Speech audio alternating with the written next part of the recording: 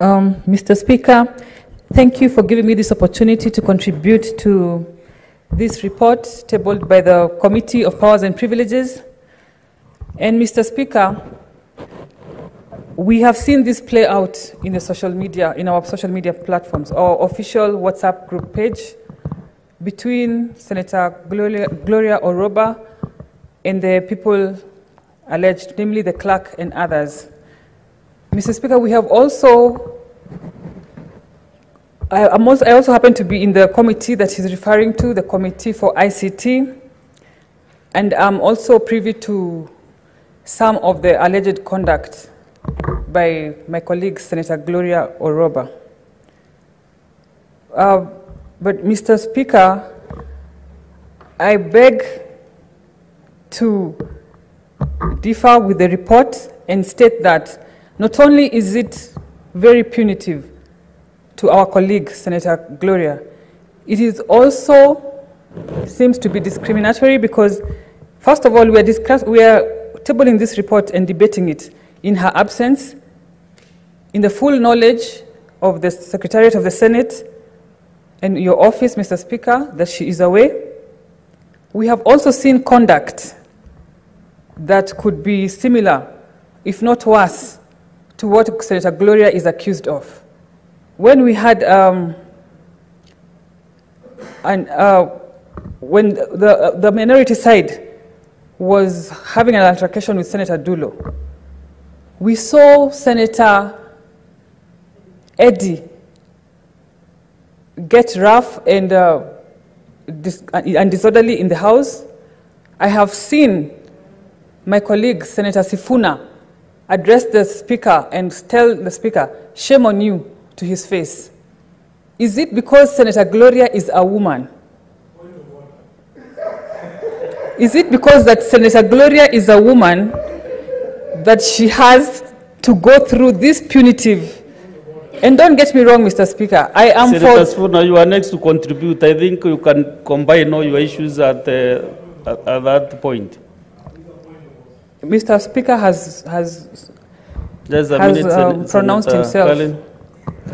And don't get me wrong, Mr. Speaker, I am for the role of the Committee of Powers and Privileges. Just a minute, it's because I've mentioned his name, that is why he has the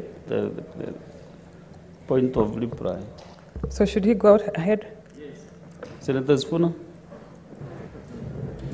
Mr. Speaker, pursuant to Standing Order 120 on relevance, the matter that is before us is a report of the Powers and Privileges Committee on the conduct of a named senator. I would urge my sister to restrict herself to the contents of this report. It is a matter of record in this House that I have been punished severely for every crimes that I have ever committed on this floor, so that nobody can bring that into this particular discussion. I have never been let scot-free, not because of my sex or anything. I have been punished for all transgressions that have ever happened on this floor, and I don't see how relevant it is to the discussion before this House this afternoon. And also thank this chair because you have equally been pardoned severally for mistakes. Mr. Speaker, I also finish, but avoid and dragging the names of your colleagues on this matter and just stick to your issues. Okay, I am you guided. Are doing so well before you started mentioning the I am guided. names of the members. And Mr. Speaker, I don't want to be misunderstood. And don't get me wrong, I am for discipline of the members, I am for the Senate's respect, and I'm for order.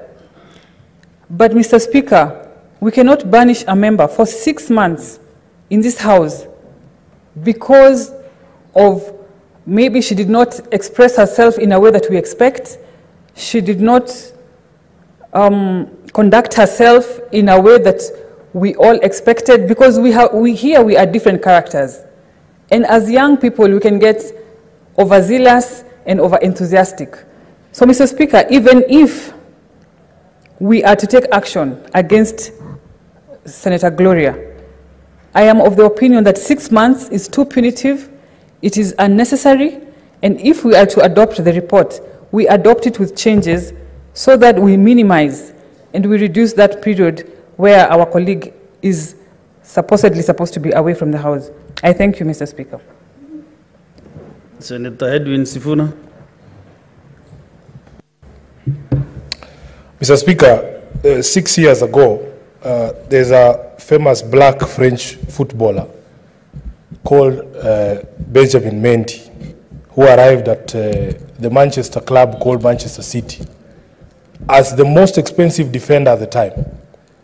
Mr. Speaker, around November of 2020, this gentleman was arraigned in court and charged on 6 allegations of rape.